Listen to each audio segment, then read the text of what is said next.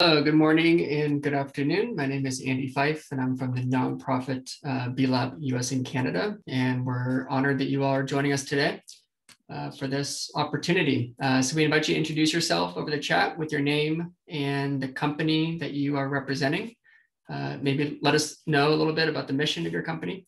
And then you can also use the Q&A here to ask any questions. And our team here is standing by, monitoring that chat to help answer those. And then we'll have a little bit of time, hopefully at the end, to discuss any questions that might come up. So just to remind you all, just to make sure that you are where you hope to be, is that the purpose of today's session is to discuss the legal requirement for B Corp certification, specifically for US corporations, and what the process is for becoming a benefit corporation. So most of you all are actively pursuing B Corp certification. And so we want to make sure that the process and reasoning for this important element of certification is more easily understood and that you really get your questions answered. So today, I'll kick us off. We'll talk a little bit about the purpose. Please do introduce yourself over the chat if you're just joining now. And then we will speak briefly on the legal requirement itself, what its origin story is, why it's important as part of certification. And then we are honored to have a couple distinguished guests to join us from the B Corp community who have experience and expertise around making this switch themselves or for their clients. So for us at B Lab, we have an ambitious vision of building a new economic system that works for everybody and for the long run. We have a mission to create a more equitable, regenerative, and inclusive economic system for all people and planet. And obviously a big piece of this is that we work within the confines of capitalism. And historically, that has been really held up against a very short-term view, extractive, and a very narrow focus of fiduciary duty. And so what we're hoping to do is to create a community that can represent a different way of doing business and arguably a new corporate form that more companies can adopt, which we'll talk about today. So taking a step back, what we're looking at now is that there are over 4,000 certified B Corps around the world, represented and operating across more than 75 countries and more than 150 industries.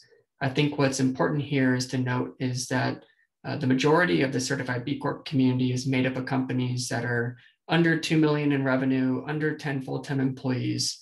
And so the hope here is that not just the assessment, but also this legal framework can really build a foundation for small but growing companies to grow, but to grow in a way that's aligned to their mission and with the integrity of the story of why they started their company in the first place.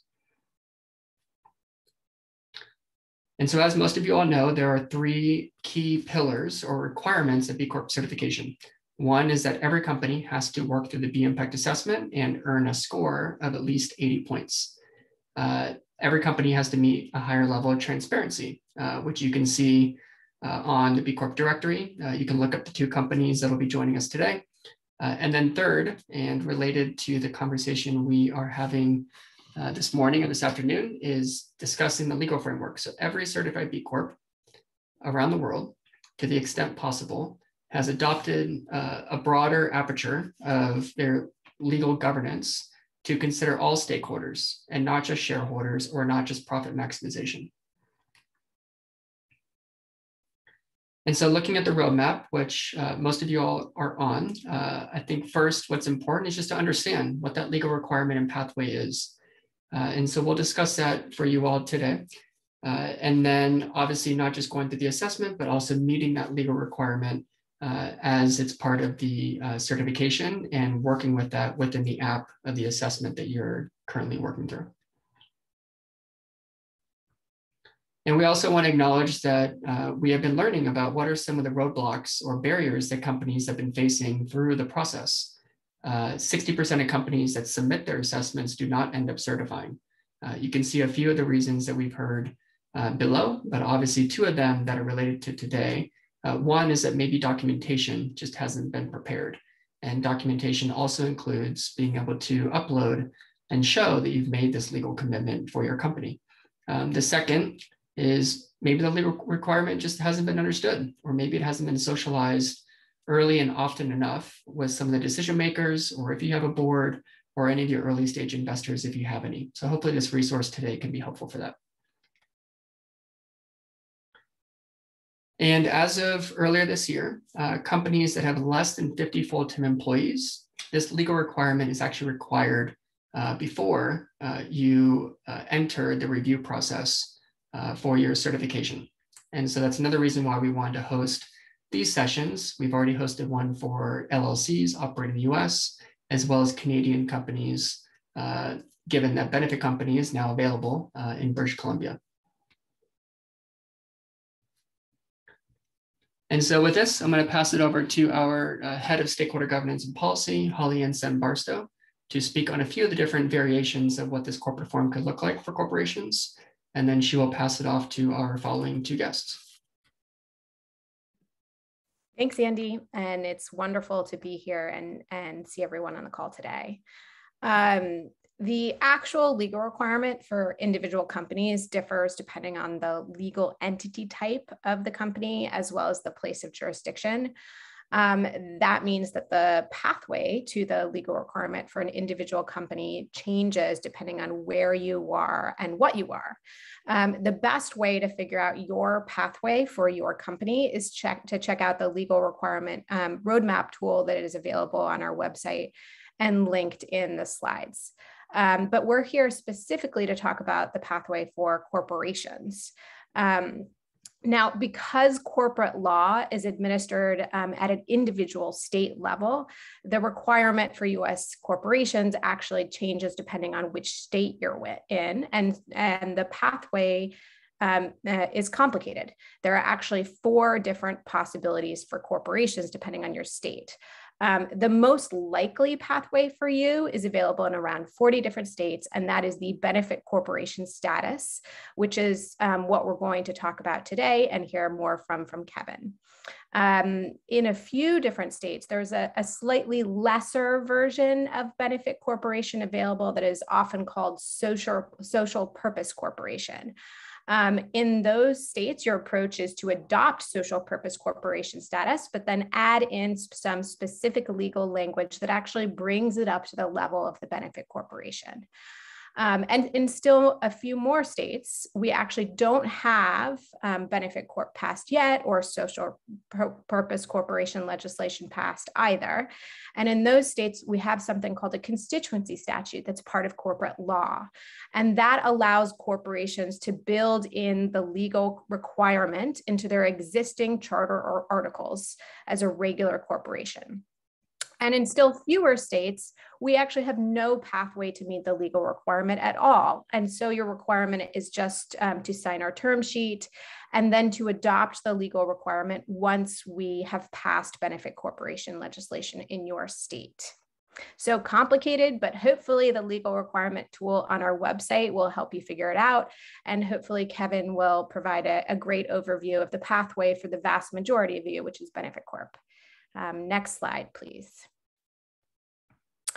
So now this webinar is focused on the benefit corporation legal requirement, which is the pathway for almost everyone, hopefully, that's on this call.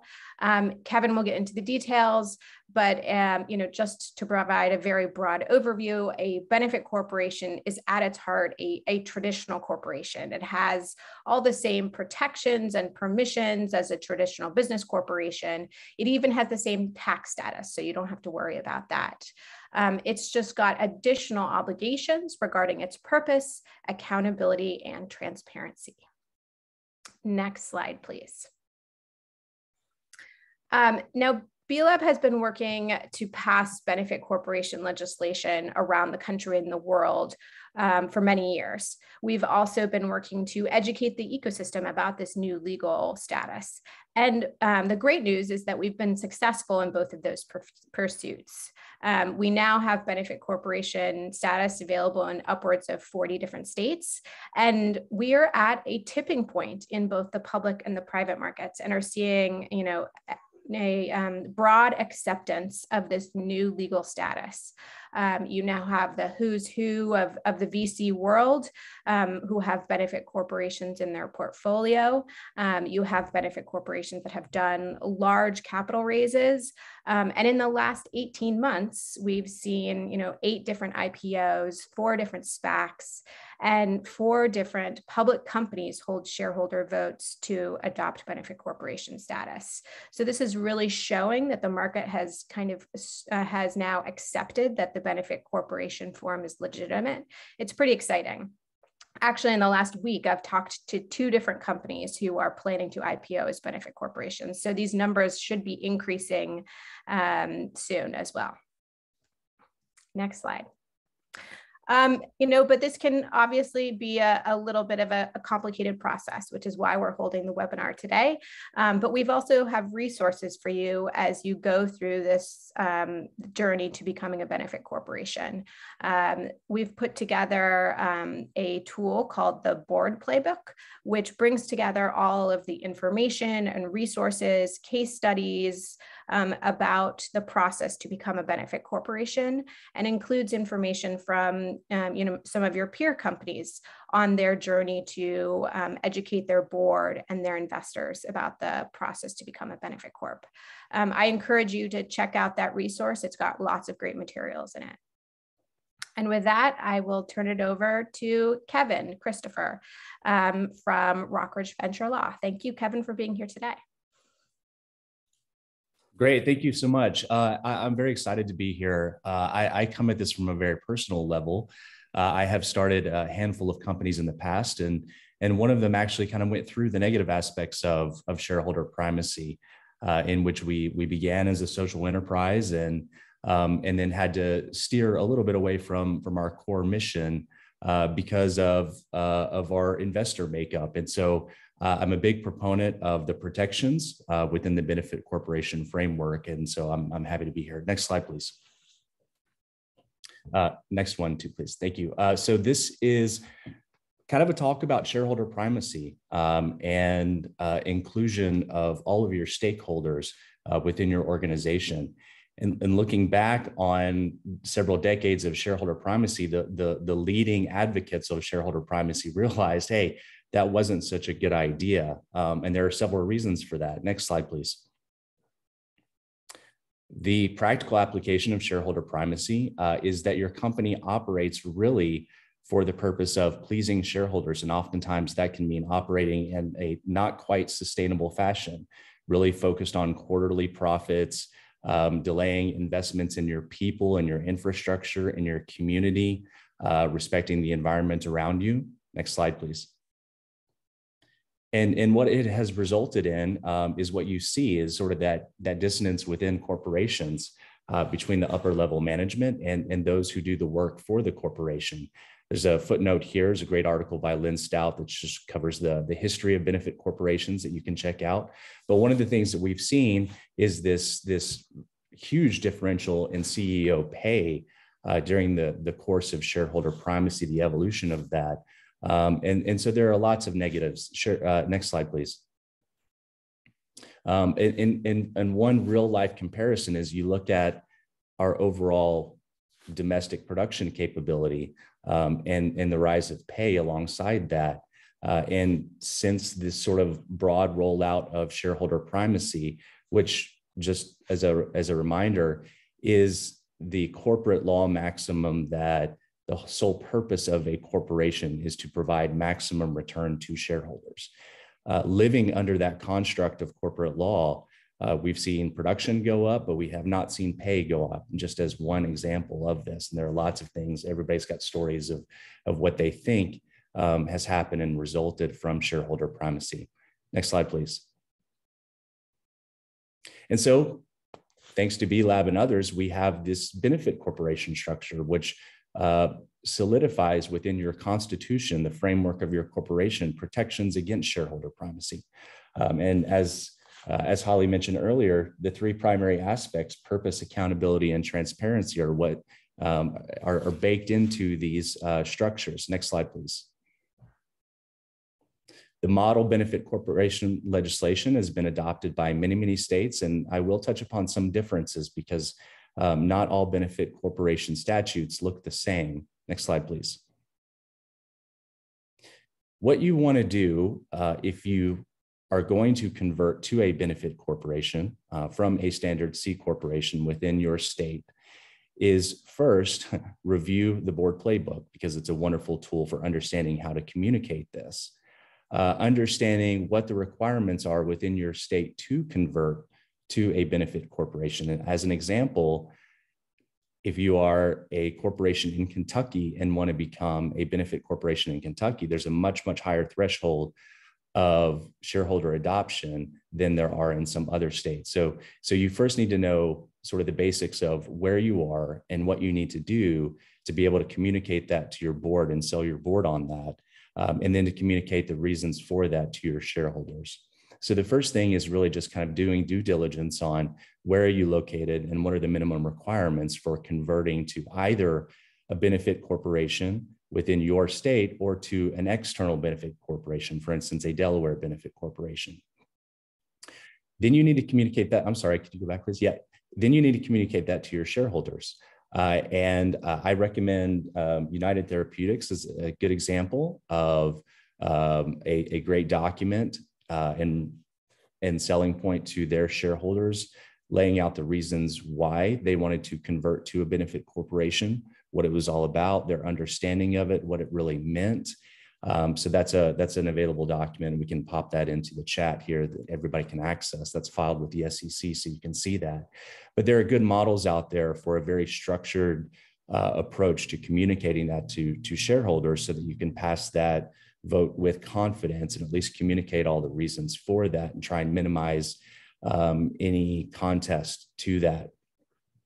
And then once you obtain your shareholder approval, and again, it's dependent upon where you are, then you can go forward with recertification or initial certification. Next slide, please.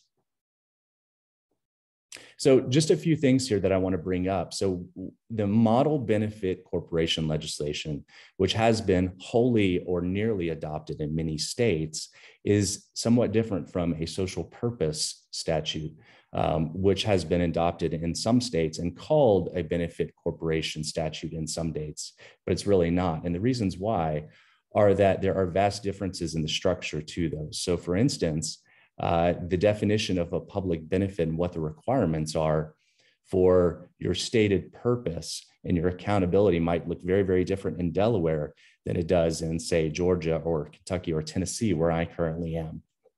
Your standards of conduct might be different in terms of who you have to include in the basis of your decision-making, whether it's full-on stakeholder inclusion or whether it's just kind of being mindful of some publicly stated benefit that's out there. And I used an example in a separate writing that in some of these states, in the southern states in particular, you could really champion, say, your local high school football team, and that could be your public benefit under a social purpose statute. And so that's why in the requirements for B Corp certification, it's not just adopting whatever that statute is. Sometimes there's a little bit extra that you have to do in aligning that social purpose statute better with the model benefit corporation legislation. Next slide, please. Just some other examples of the transparency and the accountability requirements, for instance. In some states with a social purpose statute, there's really no teeth. There's no accountability. There's no requirement for how you have to publicly show that you're walking the walk beyond just the talk of being a benefit corporation. And so kind of understanding where you are and what you need to do to go beyond just whatever that statute says to truly align with this model legislation. Next slide, please. And these will all be available. But here's what I referenced earlier. It's really important to understand where you are, because in not all states is it the simple 51% majority of your shareholders that will convert you to a benefit corporation. In some states, you may have to really understand what is required to communicate and obtain that approval. And then you may additionally sometimes have to do something extra like pay fair market purchase for someone who does not want to convert. So it's really important to just kind of understand in a first instance, where are you? Where do you need to convert? What are the requirements of that before you approach your board and your shareholders? And I'll be around for the Q&A session to answer any specifics. Thank you very much.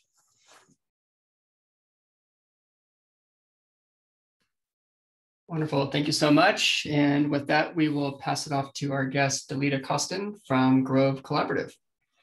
Hi, Andy. Thank you so much. I am really happy to be here today because, going through the process of converting to a public benefit corporation for Grove Collaborative was something that we had to think about in a very, very structured way. And it took us a while to be able to get the approvals internally to do it. So I want to sort of talk through, I think, some of the ways that you can cross the hurdles as you go through the process. My name is Delita Costin. I am the General Counsel and Chief People Officer at Grove Collaborative, and I was the champion within the company for our recertification for B Corp status. You could go to the next slide, Karen. I think the first thing to keep in mind is to understand the why of converting to a public benefit corporation. We started this conversation from a place of it being a requirement to remain certified as a B Corp.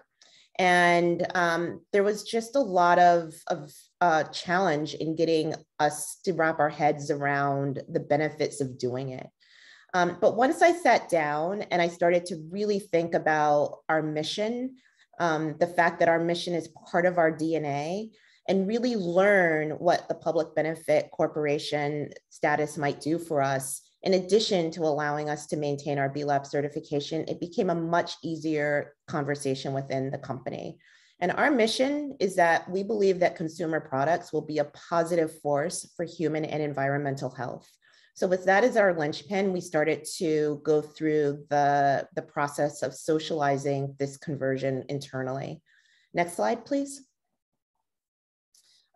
It's important to keep in mind that B Corp certification is a legal status. It is not a certification. And part of what made our conversation or our conversations around conversion easy is that our mission, as I said, was in our DNA from the start. But as we looked out into what we wanted to do to expand our mission in the world, for instance, we believe that we can be plastic free by 2025 with all of our products. We have strong commitments to justice, equity, diversity, and inclusion. We want to change the face of participants within the natural products industry. We believed that going out and doing things like securing capital, partnerships with others in the community to help us meet those goals, our employees would really benefit by sending a strong signal that we had a commitment to public benefit goals. The ESG ecosystem is incredibly noisy right now. There are many, many standards that companies can follow. There's B-Lab certification. There are a lot of ideas and theories around what ESG should mean, what sustainability means. And we thought that elevating the conversation to one where we put our stake in the ground and made this a legal status would be really beneficial to us. It's in a lot of ways more permanent than a certification. And what I mean by that is that it is a legal status. So you can go through a certification every year, every couple of years, every 3 years, and kind of do what you need to do to pass the test or pass the assessments. But the legal status is one that really becomes baked into your governance. And once you adopt the public benefit corporation status, you will find yourself out there in the world talking about it, but looking for ways to also demonstrate that it's more than just a value and that you're actually executing on your goals and your mission. So it may eventually lead to the need for other third-party validation in the future. So I think that's something to keep in mind. It's B-Labs, but there are a lot of other certification frameworks that are out there that certain stakeholders might want you to follow as well. So it opens up the door for more in a lot of ways. It gives, and puts legal expectations and liability onto a company in terms of governance. Kevin talked a little bit about what some of those requirements might be in certain contexts, but it also gives companies a great deal of flexibility to go out and think about how they want to double down and execute on their mission. There is no one way to do it. And it allows for a certain amount of creativity with respect to prioritization and really getting creative and committed to the principles that matter. It's also a touchstone, as I said, for employees and customers who seek purpose-driven companies and products. One thing to keep in mind, though, is that it is a legal status which is relatively new in the United States. So expertise is growing, and I'll talk a little bit about why that's important. And it is one of the reasons why I'm really excited that B Lab has started these kinds of programs and done their board playbook, because it is an ability for companies that are thinking about the conversion to share in some expertise. So next slide, please, Karen. Gather your champions, all of them. This is a big decision. It can be a big decision internally. Next slide, Karen. The folks you need to talk to are, just some of them listed here on the right. I will tell you that when we started the conversation about converting, our lawyers, our accountants, our shareholders, who were also our board members, were like, there's no way. It doesn't make sense for us to convert just in order to maintain certification. We really had to spend a lot of time doubling down on that mission, having those conversations about why it was important. We were going through the assessment at the same time that we were having those conversations. And the assessment itself really highlighted some of the areas and why it was important for us to start thinking in the way of converting to a public benefit corporation. So we eventually, along with some changes in Delaware law, were able to get our lawyers, our accountants, and our board through it. It was really easy for our executive team to commit to it, because many of us joined the company because of our mission. And for us, there wasn't really a segregation between our board and our shareholders. There's a technical requirement that Kevin talked about, which is that you need to get your board to approve and then your shareholders. In our case, we are still a venture-backed company, and we have incredible overlap between our board and our shareholders. So it was a conversation that we were able to have once and kind of get done all within the same day, which was great. So everyone will have an opinion on what public benefit corporation status will do for your company, will do for the world, but it's really important, if you think about my first point, to understand your why and really bake the process and think about what you'll do as you try to meet your why. Next slide, Karen. And then the last thing is just to breathe life into it and make it yours. Next slide. ESG standards are emerging, and the opportunity exists to think outside of the box. There are so many different ways to think about ESG, sustainability, governance. I mean, the category and the field is just huge and big. And so really take the time to think about how you want to live the principles that you're signing up for in your new charter. You can seek out other PBCs for partnerships, and those are thought partnerships with respect to how they're dealing with governance changes that are going to follow after you convert. It can be for business partnerships, but really seek out other PBCs and start to learn, because those of us who are doing this now are in a lot of ways the forefront of a trend that's going to just continue to magnify and move forward. And we will be setting a lot of that thought leadership and that expertise. So seek out others and learn and create. Use different standards and frameworks to help prioritize and evangelize. We were definitely motivated to do this because we wanted to maintain our B Lab, our B Corp certification. But we also took a look at the Global Reporting Initiative sustainability accounting standards, There's a task force on climate-related financial disclosures. We talk to our investors, and we talked to potential investors about what standards they thought were important. And we really took the best of a lot of those and started to meld them into our own internal operations, as well as thinking about strategy as we move forward to make that mission really continue to breathe. Next point is to be intentional, breathing PBC and ESG standards into the business and governance. And, you know, I think the last point here is about balancing those interests. It is really easy in the boardroom still for us to really default to what's the best interest of the shareholders, the stockholders, our investors. And, you know, for me as a GC or the chief legal officer, really starting to have that conversation around, well, let's look at the other stakeholders who are out there. How does this benefit the community? Does it tie into our goals to be plastic free? And being intentional about introducing those conversations, I think is important. And there are a lot of different ways to do it, but seek out those ways. And it's okay if those conversations in the boardroom are a little bit different than what they've been in the past. Everybody is learning it, and I think it makes for richer discussions for the decisions that we need to make. And I think that's it, Karen. Thank you. Thank you, Dalita. Very much appreciate that. So we've been answering some questions here in the Q&A, and I'm going to ask one question for both of our panelists, and I'll ask it now, so I'll give you a little time to think about it while I take one of the questions that was just asked.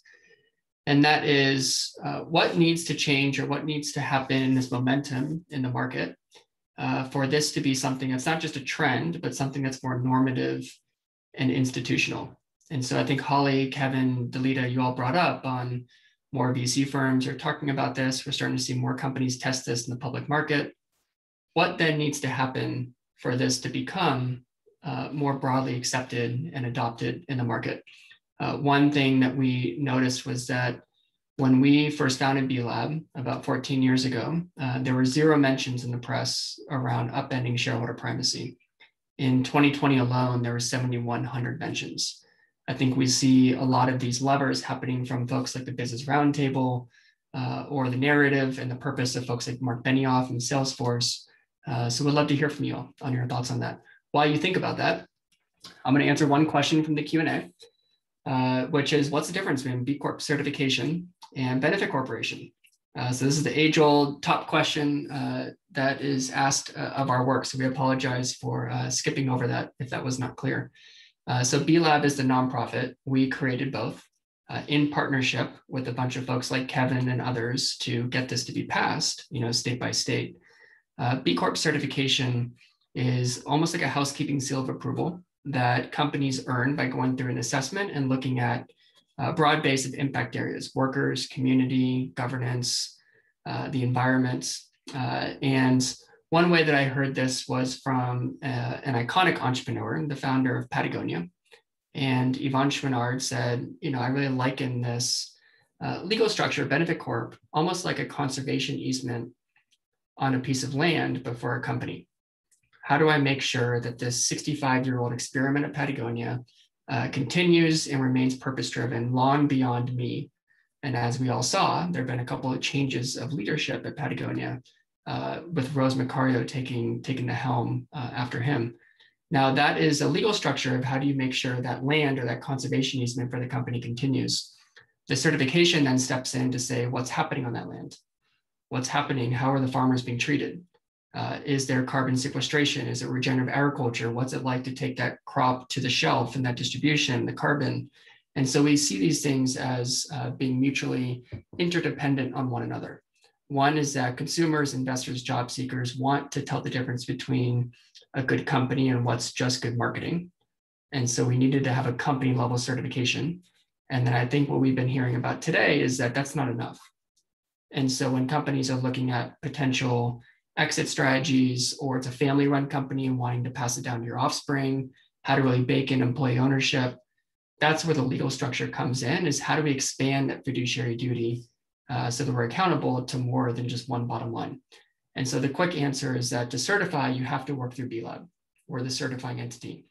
To become a benefit corporation, you can work with the Secretary of State's office of any state of where it's being passed. And you can now just opt into becoming a benefit corp without ever working with us.